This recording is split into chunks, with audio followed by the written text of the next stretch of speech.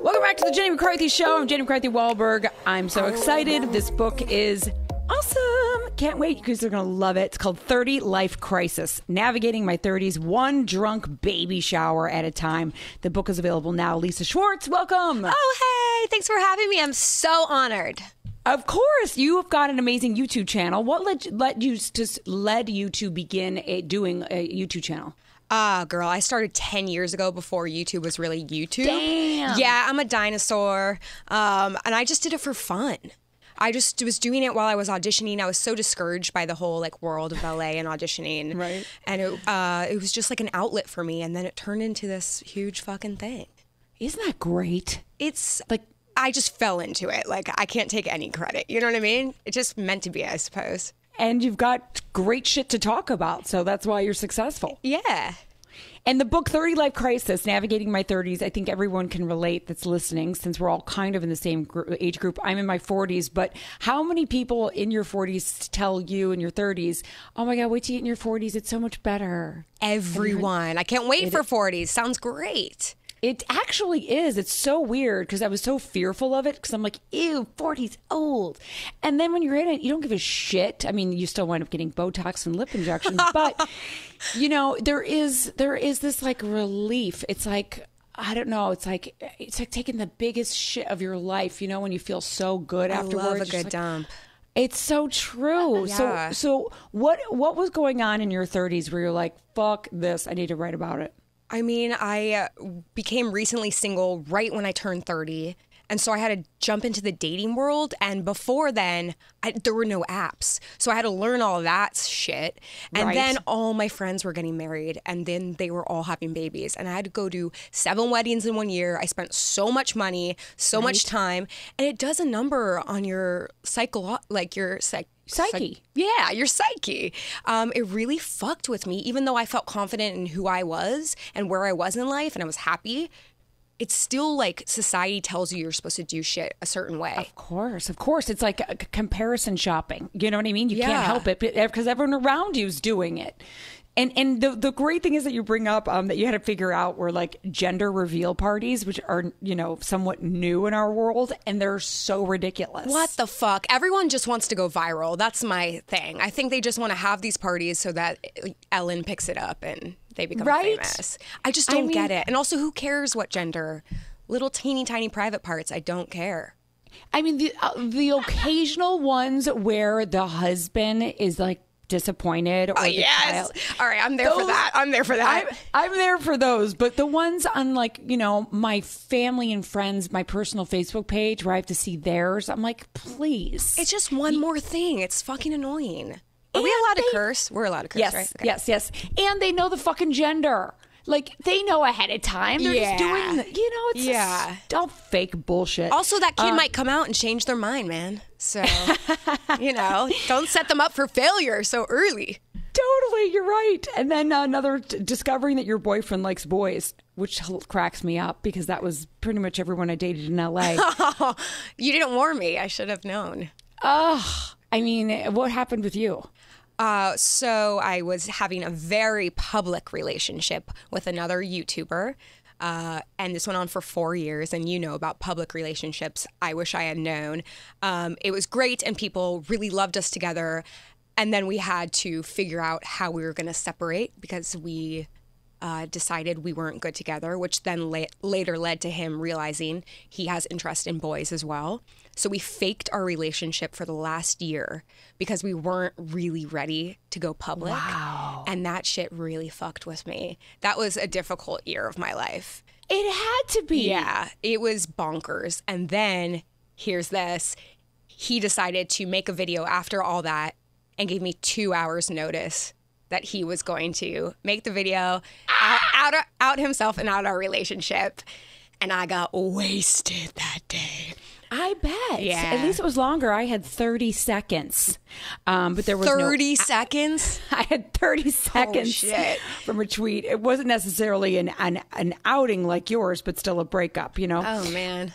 I mean, are you still friends with him, by the way? Yes, and he wrote the foreword to the book. So it all worked out perfect, and he's engaged to this wonderful man, and everything worked the way it was supposed to, but it was dramatic to say the least.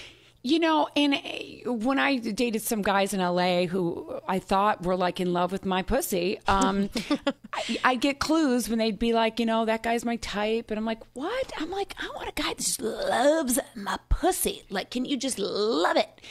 And more guys are like fluid. I'm not holding that against them. Yeah. But for my own personal taste, I want someone that loves my pussy. You know what my therapist said? She was like, does he get a boner every time you like walk around the house naked? And I was like, the light bulb went on. I was like, oh no. Oh no, he doesn't. Wow. He doesn't love my pussy. Damn. That is so funny. I mean, were there other signs? Did you ever look back in hindsight and go like, oh, like, what didn't I do? Did you try to like blame yourself? Of course. I mean, there were all the signs and I just shoved them away, as we are so good at doing. Right. But I did have a moment of like, am I not sexy? Like, it is hard not to turn internally and be like, what's wrong with me? Like, am I doing this wrong? But no. 100%, because that's what our egos do. Yes. You know what I mean? It's so much easier to blame ourselves. What is the most important lesson you'd say you've learned in your mid-30s? I think it's that you're allowed to do your life your way, and you don't have to do it like society or like you think you're supposed to do it. You don't have to check all those boxes that everyone else on your Facebook feed has checked. You're doing it the way you're doing it, and that's like more than enough. It's perfect. That's so true. And not just like for society, but also in relationships. Because I think it took me until my mid-30s to go, wait a minute. I'm making sure you're happy. I'm not even making sure I'm happy. I'm not even acting myself. That's right. Because I'm trying to make sure you're happy. And I think in that mid-30s, you're like, no, my life is about me and what makes me happy. Not to be the selfish and the ignorant way, but in the taking care of yourself way. Absolutely. I think you have to be selfish and self-care and do all those things. And that then only benefits your relationship and the person that you're meant to be with down the line. 100%. I mean, there is a lot of stuff that you kind of online shopping away your anxiety. Don't do it, which is so funny. But also do it. It's so fun. I love online shopping. Come on. I do too. I'm addicted to it. It's where do you like to go? I'm also addicted to returning everything. Me too. Oh my God. I like get so much joy out of returning. Me you get too. that email that's like, your refund is here. Oh, it's so good. It's so good. And then do you also do the thing which I'm glad websites do this now, online sites, but they leave stuff in your cart. They sure do. And then the next day, if I wake up and I'm still thinking about it, then I know I should buy it. But I'll have to leave it in my cart overnight. But sometimes like Nordstrom's will send you an email being like, your stuff's still in the cart. I know. And you're like, I know. They taunt you. They taunt you with there's one left. Oh, that gets me. That gets me every time. I get nervous. I start sweating. Get on there fast. What is some other advice? Let me plug the book again. 30 Life Crisis, Navigating My 30s, One Drunk Baby Shower at a Time. What are some other things in the book that you kind of help women? Oh, well, bring your own booze to all these events because sometimes they don't have them, and that's not good. No. That's not good. It's not good. But keep your friends close. I really value female friendship, and I think it's distracting. The older you get, you think it's scary because your friend group gets smaller, but that's okay. In high school, it was all about like getting a big friend group, but now it's like really harvest those good friendships. Those will take you a long way. It's so true, because then when you get in your 40s, you're like, okay, this is my circle, and I'm so happy. It's the best. It's the best, but that is also funny if like you move into a new town or do you have a different job. There's one, you're like, do I let this friend in my circle? Like, you make them work extra hard in order to bring them in. At least I do. I don't know about you. That sounds like a great reality TV show. Just get in her friend circle. Will you make it in my friend circle? I think people would not. I think they'd be more scared to be in my friend circle. I think they would be scared of my friends. You did talk about that you were diagnosed with OCD in your 30s. Yeah. Yes. And social anxiety.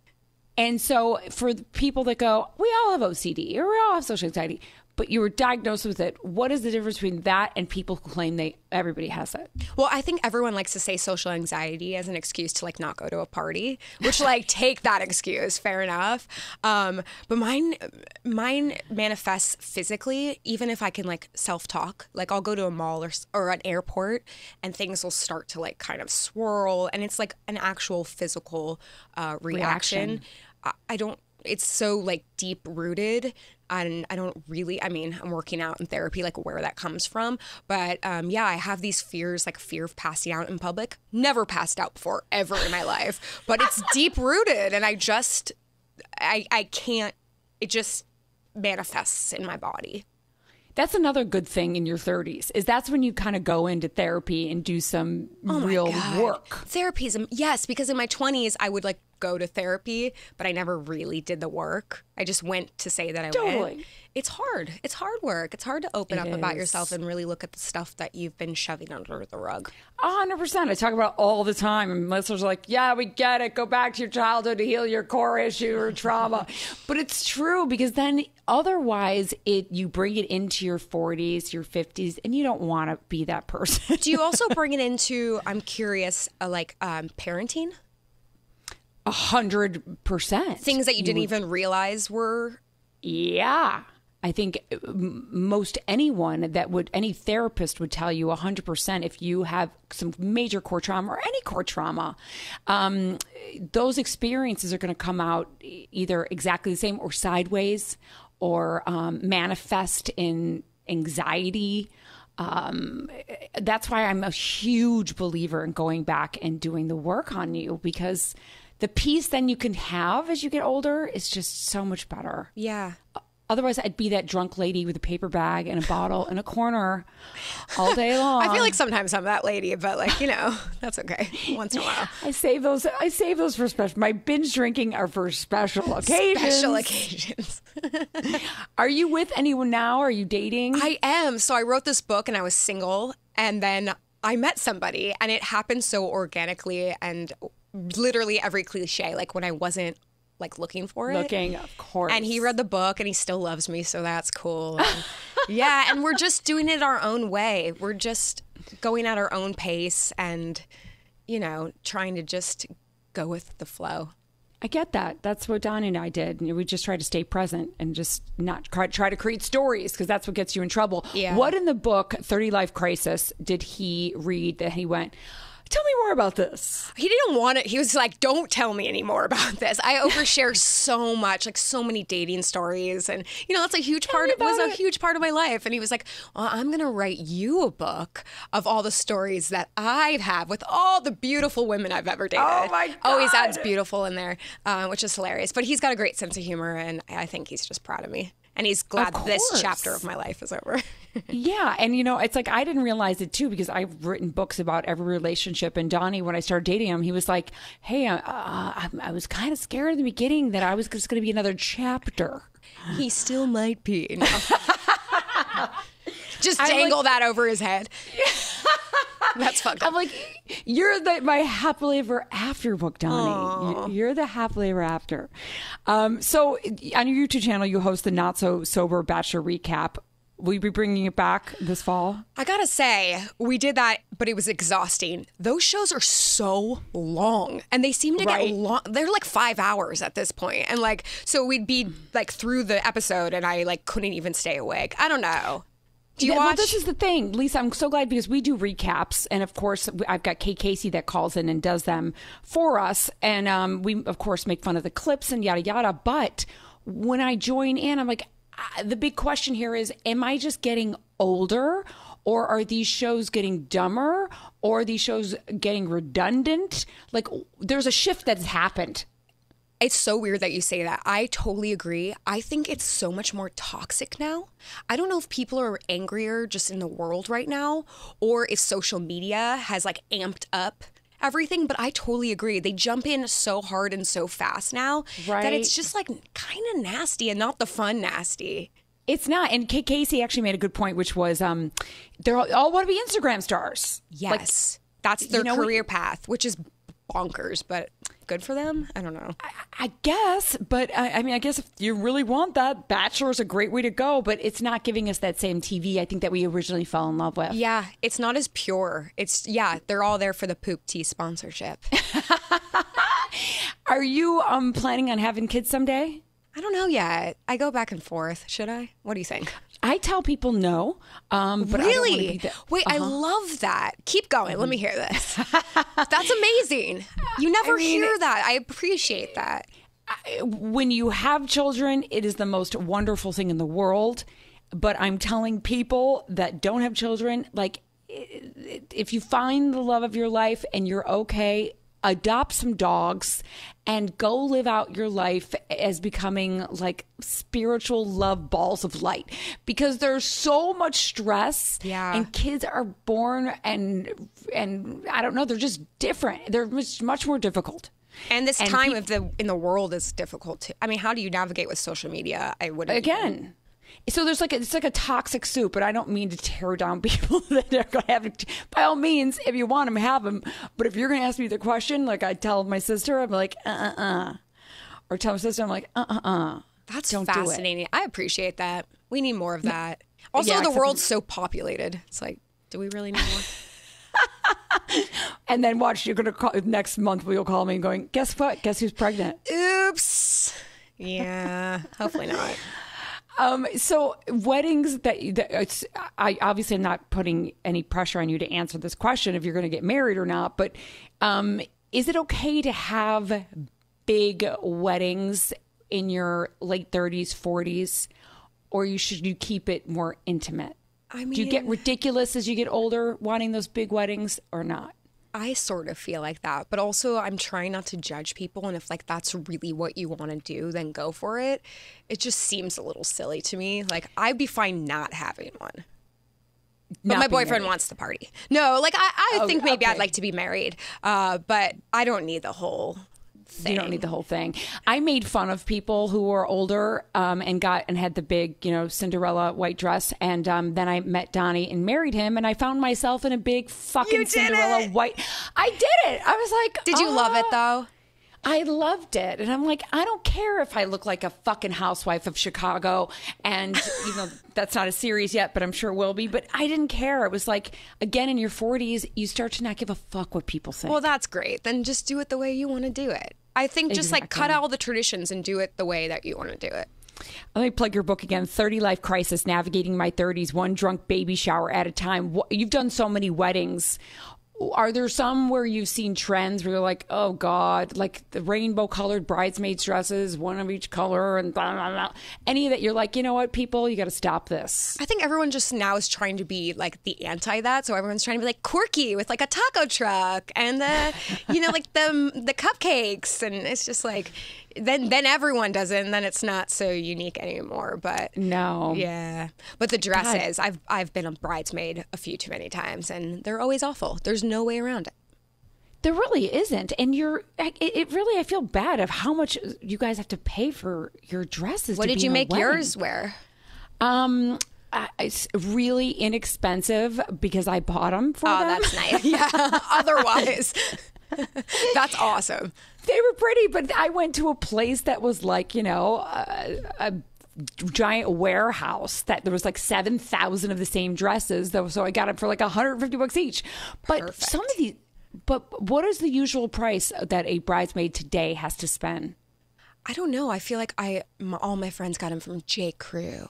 So it was like $250 or something for a taffeta dress that I'll never wear again. I sold one once and I was really happy about that. That's so funny. Yeah. Because where the hell are you going to wear it again? You're never. They're always like, oh, and you can wear this again. That's the pitch of the bride always. Like, I just wanted to get you this one because you'll wear it again. It's like, no, I'm not going to wear this again. Right? And then you don't need 7 or 10 bridesmaids. Or the maid of honor who gets stuck with having to pay for everything. Oh, that was me always. Really? Yeah, and my friends were all bridezillas. I love them all, but all bridezillas. Were you the one with the most money? Probably. Is that why I was that? Yes. That's what, oh my God. Is that why I'm the godmother too? I have like 5 godchildren. God damn it. God. That's another book. I'm telling you. Yeah. Sadly, I didn't even connect that. You are an awesome person, so I'll give you that. So I would want you too as my maid of honor. But there is, a connection to she can fucking pay for this shit. And guess what? My godson's going to get a birthday present, a Christmas present every year. Yeah, that's true. Damn. And then if you don't wind up having children, you're going to wind up being grateful that you're a godmother. Yeah, that's true. I liked having that as sort of like a backup plan. I got that backup plan. What does your family think about where you are and what you're doing with your life? I'm not sure they fully understand what's happening, but I know that they're very, very, very proud. I try to explain it, and then it's always like, well, when is it going to be on TV? That's always the follow-up question. Right, it's right. You can put it on your TV. But yeah, no, I do think that they're very proud of me. Is there ever anything where they call them Lisa, why are you telling that story? That's my mom. That's my imitation of my own mother. She sounds lovely. She's so sweet. She's Mother Teresa. Aww. I'm telling way too many sex stories. But do they ever get embarrassed of your TMI? I think this book might have pushed my father over the edge in terms of that, but we don't talk about it. They just sort of skim over that. My mom loves it, though. My mom wants all of it. My grandma, too. Do you have great sex moment stories in this book? Oh, yeah. And the foreword Shane wrote is the author of this book took my virginity because I took his virginity. That's amazing. Yeah. So there's way too many details, but is there one you can tease us with so people definitely go get this book about a great sex story that's embarrassing, awful? Because I've shared all of mine. My listeners are we've heard that one already. Well, this one's kind of what happened afterwards. So I went on a first date and brought him home because I'm a classy lady. And we got to business and then he left. And the next morning I woke up and I couldn't find my high heels. And I was in my house.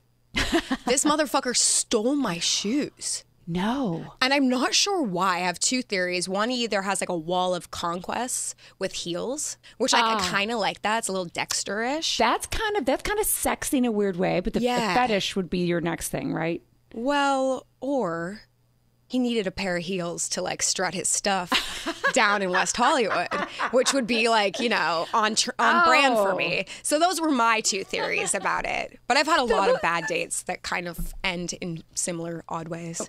Right, me too. I've been ditched in people in their apartment. What? Yes, it's just terrible. They'd say, you want a cheeseburger? I'm like, yeah. And then they never come back. No. What did you do? How long were you there for? I would wait hours. I'm like, how far is McDonald's? And I look out the window and the Golden Arches are across the street with the lights off. Stop it. So I have to walk home in my fucking jean skirt in the 80s. Oh my God. That's fabulous. But they all make you who you are, right?